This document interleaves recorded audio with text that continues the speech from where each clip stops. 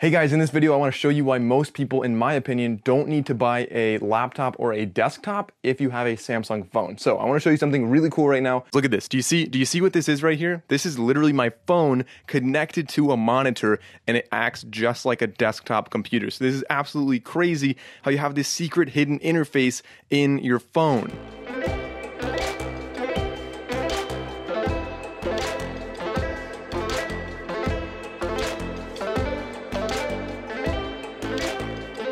So as you saw right there, it's really cool. You can actually have a totally different interface hidden within your Samsung smartphone. So if you have one of the newer flagship phones by Samsung, so the Note 9, the S9, the S10, or the Note 10, then you'll be able to do this very easily, and it only costs a couple dollars for, just an adapter if you want to do that. Now, I think a lot of people, you pay $1,000 for a phone, and most people, in my opinion, don't utilize the full horsepower of their phone. Your phone's really powerful, and this might be a great opportunity to use more or get more out of your phone. So in this video, I want to talk about two things in particular. The first one, I want to give you guys just a tour of what Samsung DeX looks like and give you guys a quick interface tour, show you what it's capable of, how it feels to use it. And then part two, I want to discuss whether or not you can actually use this as a standalone laptop or desktop and replace whatever else you have. So for example, if you are looking to go out and buy a Chromebook, maybe this could be a great replacement for that. If you already have a phone, or if you can combine a phone and a laptop cost, save some money and just get one device, that's something that might be the option for you. Now, they came out with this a couple years ago, as I said, and I actually forgot it came out until very recently. I was going to travel, it's going on vacation, and I had some work to do, but I didn't want to bring my laptop. I was traveling light. So what I did was I thought, you know what, I'm just going to bring a keyboard, a wireless keyboard, connected to my phone, and I can type a little faster that way. And I did that, but then, it's weird because my phone was far away, and so I had to touch it. So I thought, well, let's just see if I can connect a mouse. And you can actually also connect a mouse. So a mouse and a keyboard both connect very well to the Galaxy S10. And then I thought, well, while I'm at it, I might as well put it on a bigger screen. So I plugged it into my monitor or my TV, and all of a sudden it came up with Samsung DeX. And it turns out that's a really great way to work, especially when you're traveling. So hotels almost always have a TV, and it's great to plug your phone in over there and just work from, the desk or the bed or wherever you are in a hotel. You can get a lot of work done when you're on the road. So without any more explanation of why you might want to use this, let's jump over and I'll show you exactly how to set this up and what it looks like when you're using it. So guys, what do you actually need for this setup? There's really four things. They're all like $10 or less each, and a lot of them you probably already have kicking around your house anyway. So the first thing, like I said, is a wireless keyboard, a Bluetooth keyboard. You can get a wired one if you want. I like the wireless ones so you can be farther away. Same thing with the mouse, a wireless mouse. Then you want to get this little adapter right here, a dongle for your phone. And then lastly, what you want to get is actually a wireless charging pad so you can charge your phone while it's plugged in. Unless you have a fancy dongle, you can actually run power back through it. Mine doesn't have any USB-C on there, so I just use my wireless charging pad. Again, each of those items is like $5 or $10. They're not expensive, and it's going to enable you to do things like this when you're on the road or when you're, just at home. This can be your only computer. So looking at the homepage right here, you'll see it's actually not that different from Windows or even maybe a Chromebook for that matter, where you have just a basic background and you have a couple apps right there that are shortcuts you can go to. You can also right click and you can sort them, you can clean them up, or you can change the wallpaper. They'll give you a couple different wallpapers, but you can also choose some from your gallery. That's typically what I would recommend doing. As we go down, you'll see DeX right there is the menu on the bottom left, and it gives you just a couple of basic things where you can exit it, you can lock it, and you can go to DeX Labs. Now, DeX Labs is essentially like beta testing whatever's coming out. So right now, it's saying, the thing that I'm testing and using is the full screen version of a thing. So it forces apps to go full screen rather than just in a skinny mode. And I'll show you that in a second. As we go over to the panel right here, you have all your different apps. That's pretty self-explanatory. Then you also have, these are basic. These are just going to be whatever else is open. You can go home, and that's your back button. Down here, you'll see that you have actually whatever apps are already open. So we have Google Chrome open, and you can see it's full screen. It looks just like it would on a laptop or even on a desktop.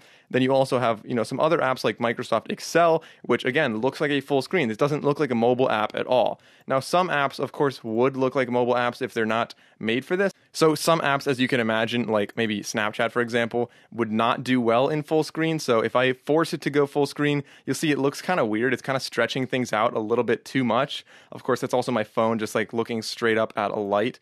But overall, you're going to have some apps that maybe don't go full screen nearly as nicely, and Samsung kind of suggests which apps do. And there, of course, are all the Samsung apps, most of the Google apps, and then, of course, you also have some Microsoft apps that also, they play very well with this. Now, on the bottom right, you'll see these are your notifications where you have, just there's a notification I have from DeX, obviously, because it's running. I have one from Keep Notes, and maybe a few others as well. Then over here, you have your quick settings for your Bluetooth, your hotspot, blah, blah, blah, all that other stuff. And then over here is sort of where you get the other things that you would do with your phone. So maybe like a screenshot, for example, or opening the keyboard, or changing the volume, or even just searching right there. So it's just some basic things that you can do on here. It's really self-explanatory in a lot of ways, and I think it's really nice and easy to use.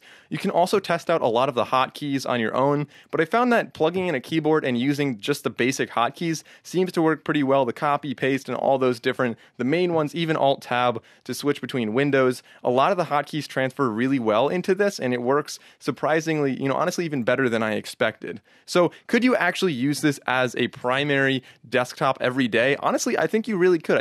I haven't really seen it performing excessively slow, unless you're trying to do any kind of extreme, numbers or math or anything more intense on this. If you're trying to run heavy programs, of course, it is just a phone. It might be slowing down. It's not going to perform as well as like your i7 $2,000 laptop or whatever. So granted, for most uses, for people that just search the web and they just want a bigger screen than what their phone has, I think this is more than enough. This is definitely something that people could use every day, and more than enough for what I'm using when I'm traveling. This is a huge breakthrough for me that I can use this, like I said, when I'm traveling and not have to bring my laptop all the time. It's also important to note that you can have other audio here. If you're having audio from the monitor itself or from plugged in speakers, you can easily have that controlled right there. As you can see on the DeX website right here, you can actually connect your phone to a Samsung laptop or to a monitor. I usually just use a monitor because I don't have a Samsung laptop. I think that defeats the purpose anyway. And then one thing they mention on here is that you can use your phone as a touchpad if you don't have a Bluetooth or wireless mouse, or if you don't have the dongle that allows you to connect multiple things. So the phone does turn into a touchpad. You can use that to control everything.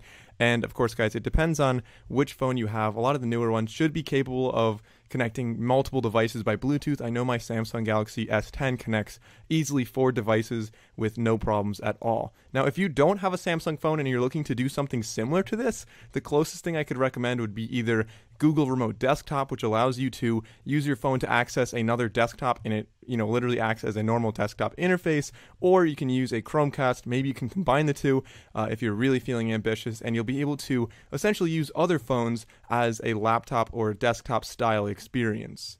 So as you see down here, what I kind of mentioned before is Samsung sells DeX pads and their own sort of accessories. So if you look at these, I think these are probably a little more expensive than some of the aftermarket ones you can find that are from off brands. So it's up to you if you guys want this one. Of course, the DeX pad or something like that might have charging included in there. So it's going to be a little bit easier to use, a little bit fewer accessories you need to set up, but you might be paying a little bit more for that. So I think it's also really important to note that there are some benefits with only having one device. So yes, you are scaling back a little bit. You don't have quite as much power as some of the larger laptops out there, but some of the benefits might include things like, one, you have everything in one location. So you don't have to worry about sending files back and forth on email or uploading to Drive or anything like that. Everything is just in one location, which also makes it a little bit more secure. So you can use things like Samsung Pass, you can use the secure folders on Samsung phones, and you can have everything a little bit safer and a little bit less out there, especially if you're somebody worried more about security. So speaking of security, I think now's a good time to mention that if you're traveling and you're on public Wi-Fi, so in an airport, in a hotel, in McDonald's, whatever it is, make sure you guys use a VPN. I had some friends lately run into some trouble from not using VPNs, lots of headaches. You don't want to deal with that. So make sure you get a VPN. There's a lot of good ones out there. PIA is a good one I used to use. Now I use NordVPN, and I'll link them down below if you want to use Nord. They're a great one. They're one of the more reputable ones in the industry,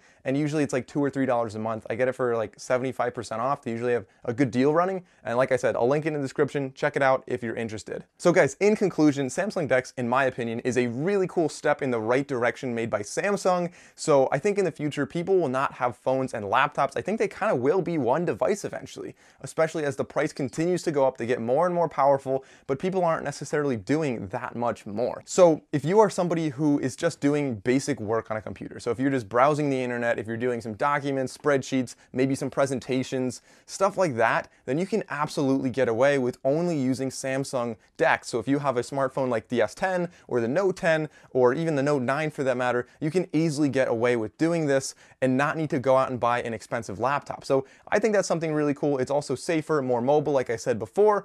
And although on the flip side, if you are somebody who is doing a little bit more intense stuff, so if you're photo editing, video editing, or engineering type work, stuff like that, where you have, a very high demand from your computer, then you probably won't be able to replace that with your smartphone.